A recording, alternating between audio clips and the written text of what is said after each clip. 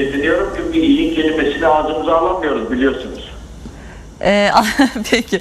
Şimdi ben şunu soracağım. Çok zamanınız yok zannediyorum. Çok da tutmayalım sizi ama bir Adnan Menderes benzetmesi yapmıştınız. Bu son değerlendirmelerinizde bu olaylarla ilgili olarak, Erdoğan'la ilgili olarak.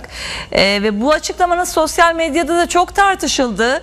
Ne diyeceksiniz?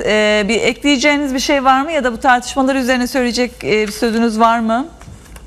Tartışılması ne güzel. Yani sosyal medyada bir şekilde ismimizin anılması aslında hoş. Yani bugün şöyle bir bakıyorsunuz, çok özetle anlatıyorum, ezber tekrar etmiyorum. Bugün Türkiye'nin, Türk halkının, Türk gençliğinin ayakta olduğunu görüyorsunuz. Evet. Sebebi de tamamen Cumhuriyet ilkelerinin yok edilmesidir. Efendim mesela bu uğurda da sizi ülkenizin başbakanı, ülkenizin hükümeti kışkırtmaktadır. Efendime söyleyeyim. Bir yanda bu kadar insan, bütün Türkiye ayaklanmış, bir yanda da muhterem şeylerine devam ediyor, mitinglerine devam ediyor ve hala kışkırtmaya devam ediyor. Burada çocuklara mermi sıkılıyor, efendime söyleyeyim, gençlere mermi sıkılıyor, halka yapılmadık cefa ceza kalmıyor. Doktorları, yaralılara, hastalara müdahale eden, o Hipokrat yemin etmiş doktorları polislerin arasında beyaz gömlekleriyle giderken görüyoruz. Böyle bir tablo. Ben 63 senedir bu ülkede yaşıyorum. Türkiye Cumhuriyeti'nde böyle bir şey hiç görmedik. Nereye bakarsınız? Geriye dönüp tarihinize bakarsınız. Hiç görmedik dediğinizde. Tarihinizde nereye bakarsınız? 27 Mayıs ihtilaline bakarsınız. Çünkü Türkiye'deki ilk ihtilaldir ve halk hareketi olarak yapılmıştır. İhtilali küçük rütbeli subaylar yapmıştır. Ondan sonra üstlerine bir General Cemal Gürsel'i getirmişlerdir. Şimdi orada da Adnan Menderes ne yapmıştır? Hukukun bütün yetkilerini almıştır. Adaleti yok etmiştir. Hukukun yetkilerini de kendi milletvekillerine vermiş. Akıbeti de nedir? Yıkılmıştır. Hükümetten düşmüştür. Benim kastettiğim bu. Ben demiyorum ki şeyi de Tayyip Erdoğan'ı da asacaklar. Sonra Tayyip Erdoğan'ı Adnan Menderes'le özdeşleştiren kendileri, afişlerini yan yana asan kendileri. Adnan Menderes Türkiye'yi Amerika'ya ilk satan, Amerika'nın direktiflerine göre hareket eden kişidir. Sonuç itibariyle halk ayaklanmasıyla da yıkılmıştır. Ben doğru bulmuyorum. Asmalara, İDAMA, evet. Biz her zaman karşıyız. Bu karşı çıkanlardan bir tanesi benim. Onu kastetmediniz yani sonu benzeyecek derken.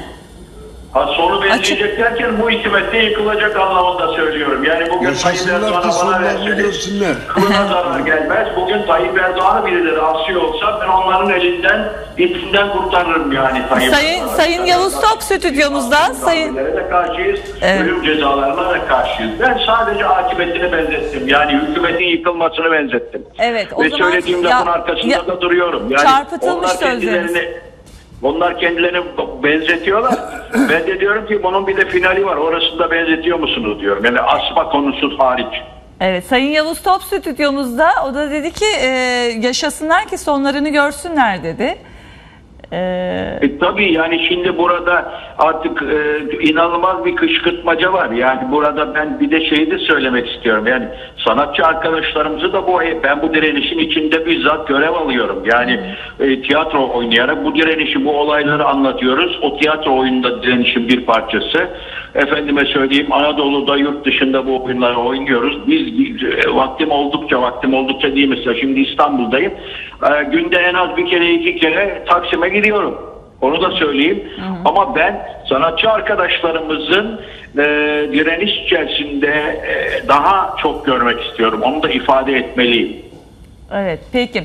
Çok teşekkür ediyoruz Sayın Levent Kırca değerli katkılarınız için. Açıklık getirmiş olduğunuz söyledikleriniz. Yanınızda Yavuz Top mu var? Evet. Onu da çok öpüyorum. Çok sevgili dostumdur. Sağ ol canım. Bayramınız kutlu olsun diyorum. Ben bu bir kurtuluş savaşıdır. Onu da söyledim. Yani buradaki bu eylemler, bu hareketler yasal yollardan yapılan eylemler olmalıdır. Demokratik açıdan yapılan eylemler olmalıdır. Biz de bunu yapıyoruz yani. Şimdi Biz bunu yapıyoruz. Elimizde silah yok ama devlet güçleri bize tabanca sıkıyor, tüfek sıkıyor, boya sıkıyor, gaz atıyor. Şimdi Levent'ciğim, Valiyi de kınıyorum ve hepsini istifaya davet ediyorum. Bitti. Levent'ciğim, şimdi Namık Kemal'in çok güzel bir sözü var. Der ki, bir toplumun aydınları, münevverleri bir koltuğun altına kellesini, diğer koltuğun altına da evladı hayaline alıp ortaya çıkabiliyorsa gerçek aydındır, gerçek sanatçıdır. Yaşa baba, durum budur yani. Bu kadar basit abi.